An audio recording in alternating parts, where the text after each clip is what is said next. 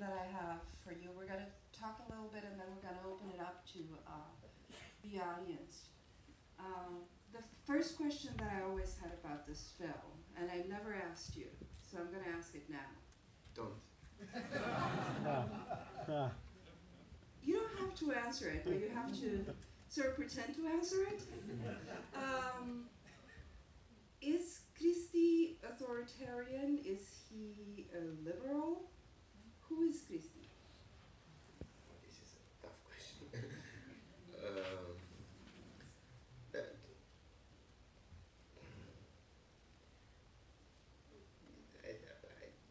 it's hard to define him like that, you know.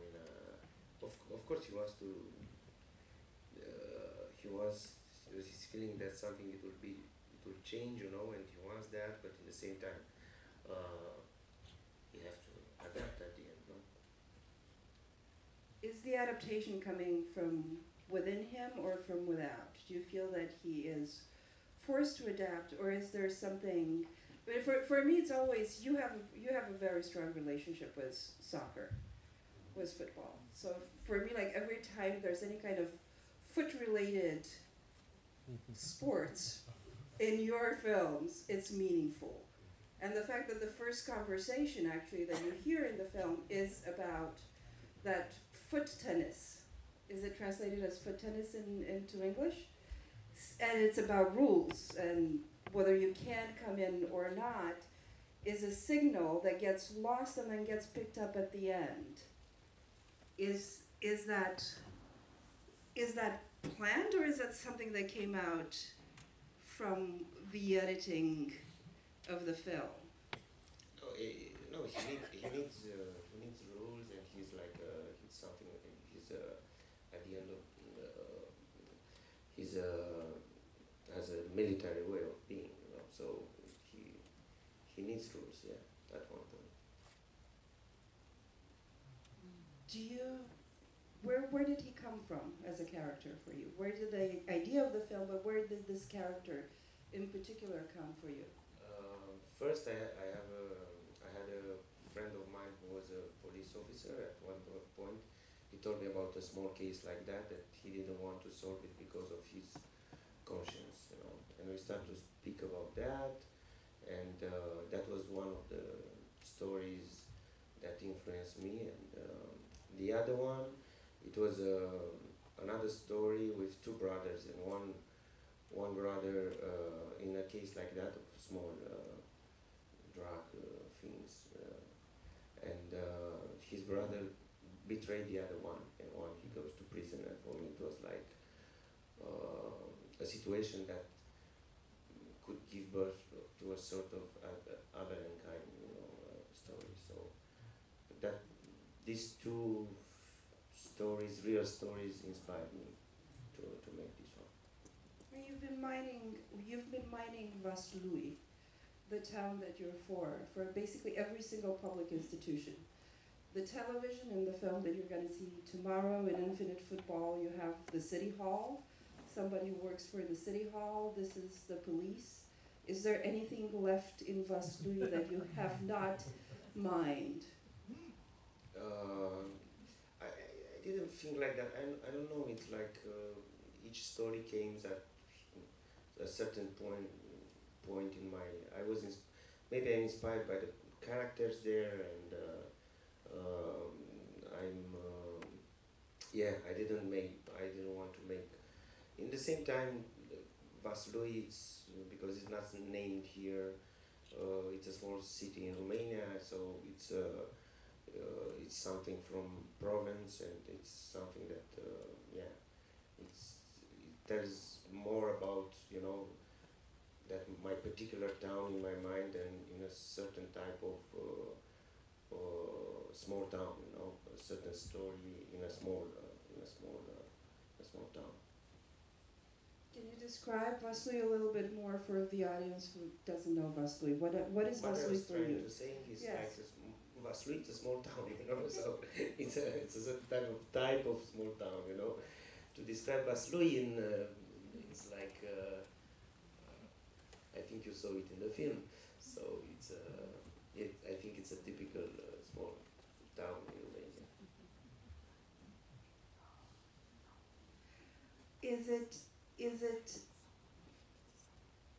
what brings you back all the time? Most directors want to make a name for themselves with a film, and then want to go sort of bigger, and you keep going back to this sort of these like small interactions, small environment that is profoundly, in each of the films, I find it to be profoundly autobiographical.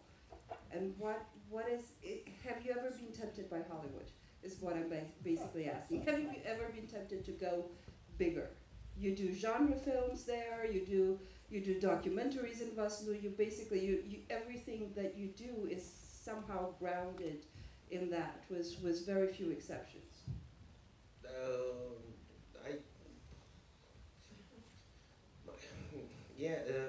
Depends on, I don't know, I don't think it like that in terms of career. I think it more in terms of what I want to say, you know, and in that particular moment in my life, you know. Of course, I have now. I will finish a film which is more like, but this one also I was thinking in a way in a genre terms, because I was looking, making the documentation for the film. I realized that a police officer is more, his job is more, it was more not in a, like in action films in a way. 80% of their job they were to watching and looking and waiting, you know. So that thing and all this type of bureaucracy in which they are, and I was starting to ask myself how, if that really counts, you know, and how this type of bureaucracy shapes a character, you know. So that was, at that time, that were my concerns after I did a certain type of research. And I said, okay, even the way that they are writing the reports, they are very strict rules, and they have to, and they in a way they shape your way of looking at things. So therefore, I considered that it was important to have it in the film. So it was more like, yeah, there were this type of reasons which that they come out from my subject, which they make me to choose a certain way of shooting, you know. And there's a lot of confined spaces. There's a lot of time spent in these transitional spaces, in the corridors, on the stairs. It's like they're actually shot in real time. It feels like real rather than cinematic time. And there's this sense of extraordinary tedium that gets translated into this beautiful moment when he explains that he's actually guarding a hole in the ground outside. Is that your understanding of cinematic time? Is that your understanding of? No, it's not about that. For I'm afraid to speak in general terms, because for me it's more important the subject that I made, and after that I'm doing, and I'm trying to do it in a certain way, that particular subject. So for me, for this character, it was important to have to see it in a certain type of labyrinth, you know. So and also the body language, because they have some strict rules in a way. They are watching and they are walking, and for me there was this part of the character which he tries to define in words, his feelings, but in the same time the body language and the posture, it was very important. So the way he's moving and the way he's following the others, you know. So for me it was half of the job in this. Therefore, I choose to do it in a long shots, you know. Most of your films have these a play with, you know, the static shot versus, you know, and how you actually frame something and how long you hold a frame ends up being a comment on the nature of cinema. And I found it fascinating here to see all those grids and all those, you know, boxes, the tremendous amounts of squares and grids and boxed in feelings. Did you have to look hard for this, or is this the sort of the nature the place for you? It serves the nature of the place, and I think the space, it was shaped like that, you know, in a political way. I think when I sometimes I get quite when I'm doing a film in a with a police in a police station, I think all of them they're looking the same, you know. So I'm getting tired with the time. Can we talk a little bit about music? You don't actually use music very much in your films, and you definitely don't score your films. This one. In many of your films, but you This pick one, it's one song 3 times. So yes. and when I use it, I go till the end. And the words do matter. And the words do matter. You choose them carefully, and there's this beautiful song at the end that probably for the American, for the non-Romanian speakers sort of lost its charm. Surprisingly to me, the words were written by a poet who's supposed to be very, very good. But I'll regale you with a rough translation. I just wrote it down this afternoon in Romanian. It's really outstandingly inane.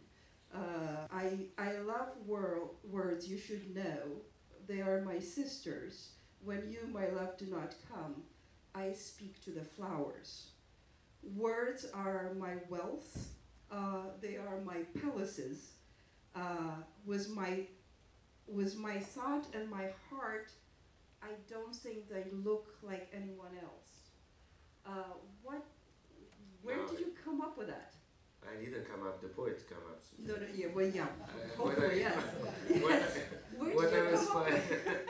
What I could find, it was a song at the end with some words and linked with the music, you know, but it was not the main point of my film. No, but a lot of your films have like these songs at the end that actually add to the film. They're very deliberate choices for somebody who doesn't actually use a lot of music and doesn't believe in scoring their films. You'll be surprised for my next one. Oh. So what is the next one? It's I can speak it's a about genre film as well? Yeah. Yes. Yeah, but more straight forward. Yeah, it's like what about this song? Okay. Yes. Yeah, it was a song that it has something like in fact it was quite. It was also quite doesn't have like. It wasn't heavy. It didn't step on the film. Yeah, and it didn't. Yeah. So I think it was good for the credits, but yeah, I didn't want to give the key there. I hope I didn't. I mean, to me, it's very, very interesting that you actually. I always look for the songs that you pick at the end of the films because they're always surprising and they offer.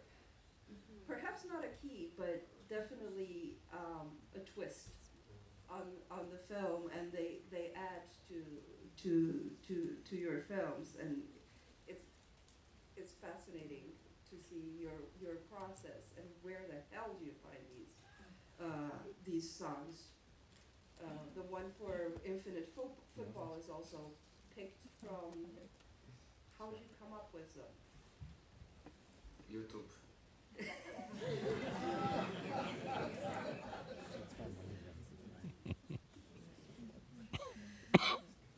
So, one last relatively serious question about this film, because there's been much said about sort of the realism and the literalism of Romanian New Wave films, and certainly this can be read in that way.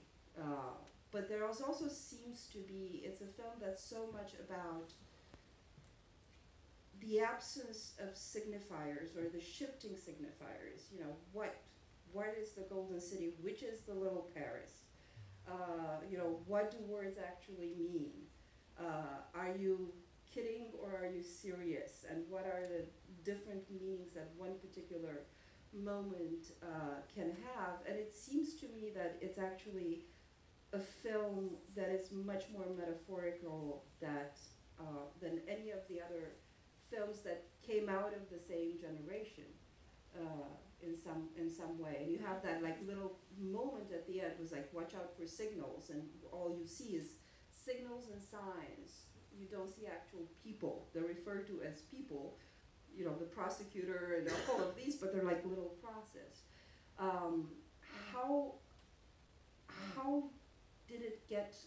did it travel, that idea, through the film, through the making of the film, and then how did the audiences receive it? Is it a literal? Is it about metaphors? Is it about the literalism of and the tedium of the daily, or is it about more than that? So how did the audience perceive it? Yeah. I don't know it. We have to ask the audience. So, but in the same time, of course, it's a movie about the sense of and what is behind at the end of these concepts, if we have it or we don't have it. But now to speak, I don't know.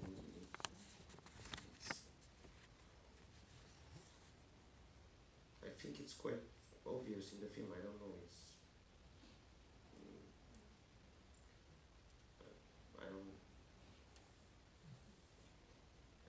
I don't like to explain, you know. I know, but that's why we're here. That's part of why we're here. That's kind of the nature of the game in Q&As. So I think we can open it up to questions from the audience. There's one over there. You're gonna have to wait for